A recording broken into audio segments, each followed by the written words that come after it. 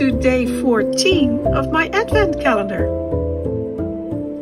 And today I can finally show you a little bit more of what I've been working on. I was given this room box a few years ago, and I'm finally getting around to doing something with it. And it is a really beautiful room box, inside and outside. Very clever, beautifully designed and beautifully finished. And I will show you more of that after my advent calendar is finished. So I think that's my final blog of the year, or vlog of the year. End of December, I'm not sure when that is. But I will show you everything about it then. And it's really, really fun and clever. Yesterday I showed you I was working on the wall paneling. And there's also a back wall. And these windows came with the room box. I'm not sure I like them, but we'll see. Maybe I'll do something else with them. And this wall panel comes out. It's a bit stiff, but it comes out, it slides up, and then there's a little bit of room behind there. And at the moment it has a garden scene in there. So you can look out of the window onto the garden.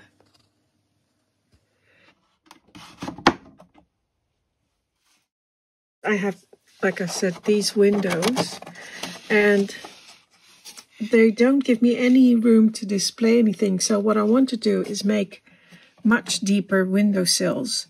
So that's what I'm going to be working on now. So first, let me get that out.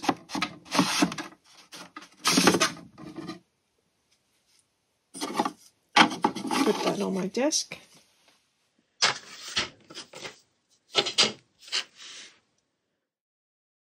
So I am going to use the windows, although they're a bit crudely made. They're not very fine quality. I'll just look them over a little bit. Take out these, these little bits sticking out, and I'll paint them. And then I'll have a look at what they are like. For instance, this bit here on the bottom, that really needs sanding, and well, they need a bit of work. And the other thing I'm going to do, like I said, I'm going to do window sills.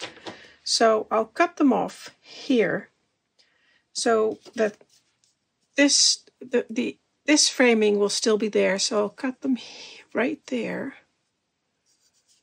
So they will go in there. Well, they won't go in there. I need to sand that down, and then they'll go in there. But then I'll have room to create a deeper windowsill. So that's the first thing I'll do, and paint them.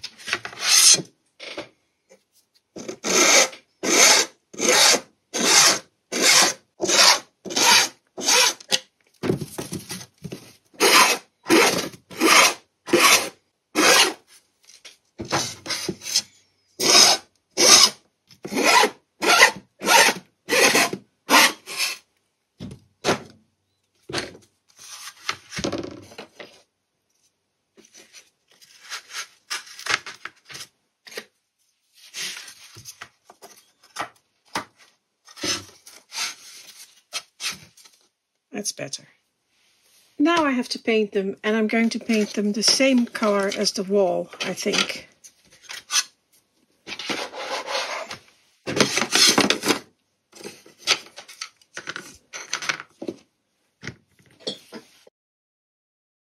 Warm white.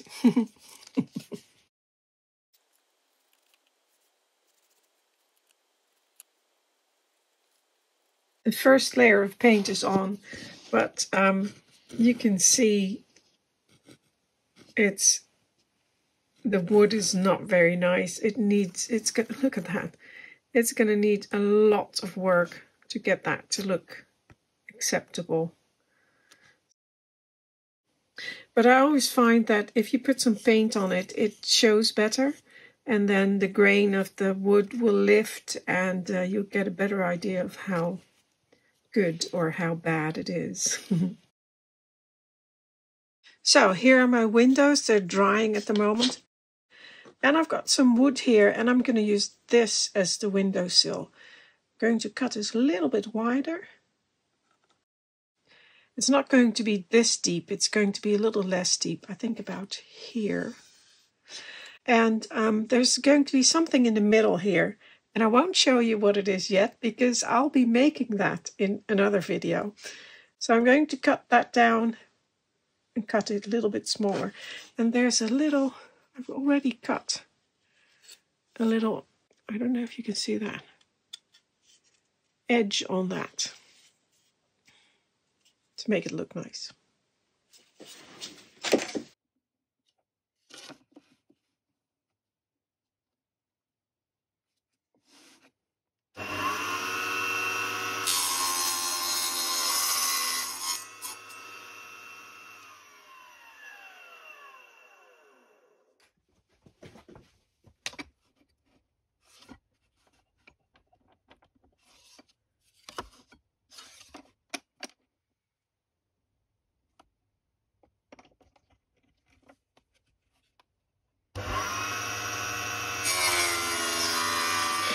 Okay, I got a little bit confused in the order of my videos, and I have made some videos that you'll be seeing later, but this one I've already shown you, so I can show you the log burner. And that's going to go here in the center between the two windows. And, oh, some of the ashes are coming out. I have to be careful. Again.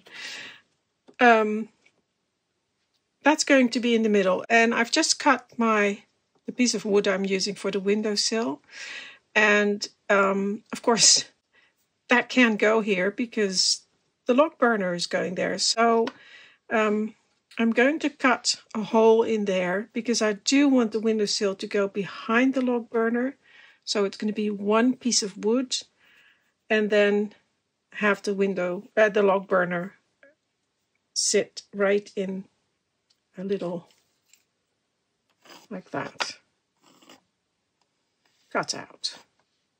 I don't know if that's a fire hazard in real life, but in miniature that will be okay.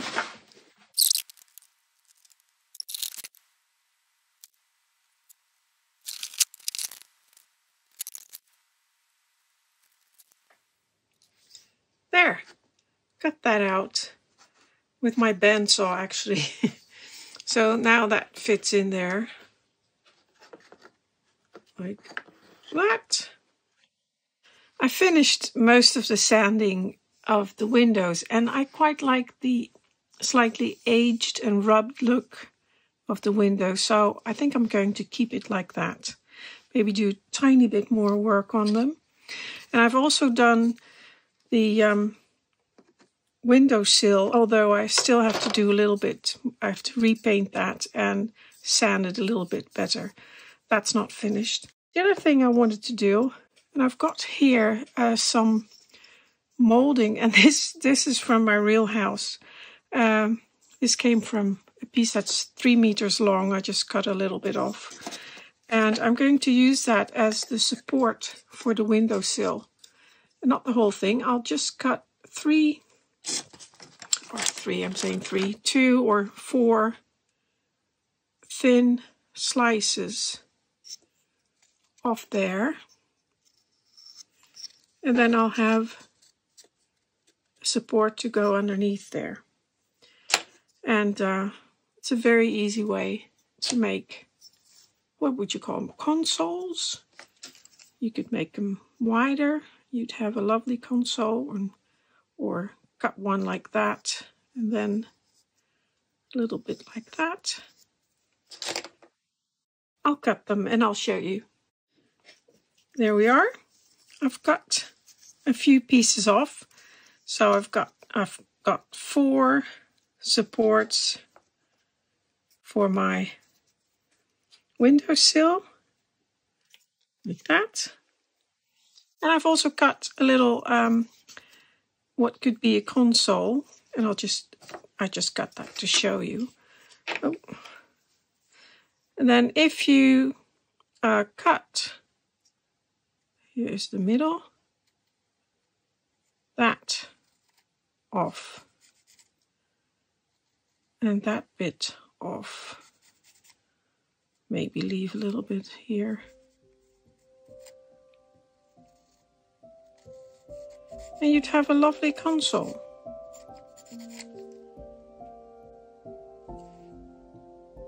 Like that. There, a little console. It's not quite finished yet, but you get the idea. And actually that should be flat. Well, you could put something on there, a vase with flowers or something. And the idea is very simple. So just from a bit of molding.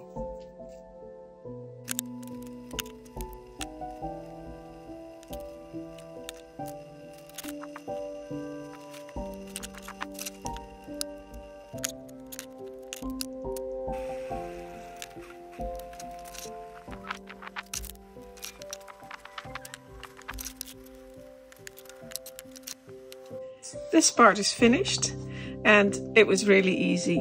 I've aged it a little bit by rubbing the edges, and I like it that way. A little bit of contrast with the wall.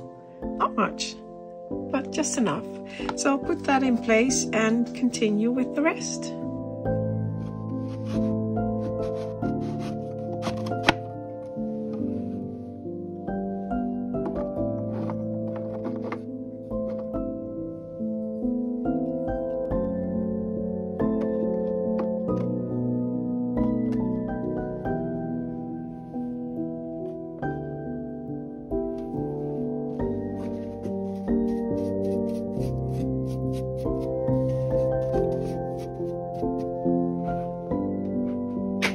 I always think that if you add something 3D to a room, like in this case the window sills and the log burner, it gives a little bit more interest to a room than just a flat wall.